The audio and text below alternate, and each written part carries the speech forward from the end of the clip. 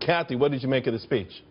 I think that whatever ball team you root for, he knocked it out of the ballpark. And if anyone was well, look, whether it certainly has to help. There is not a Republican who watched this speech who didn't watch it with great affection and admiration, unless you're maybe Ted Cruz, and that's only because you want his job.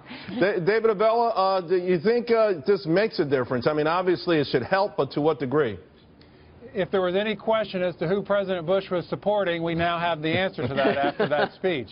Look, could it help motivate a few supporters that Jeb Bush already has?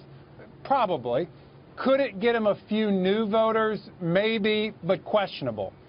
At the end of the day, Jeb Bush has to sell Jeb Bush. It's his policies.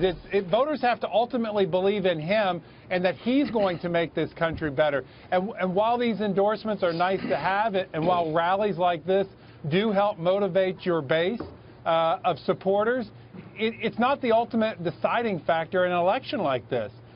So let me ask you, Senator Brown, you know, today Donald Trump held a long press conference and he talked about perhaps suing Ted Cruz if there's not an apology. Do you think at some point we'll start to see the campaign shift a little bit toward more of the substance of what the next president's going to do?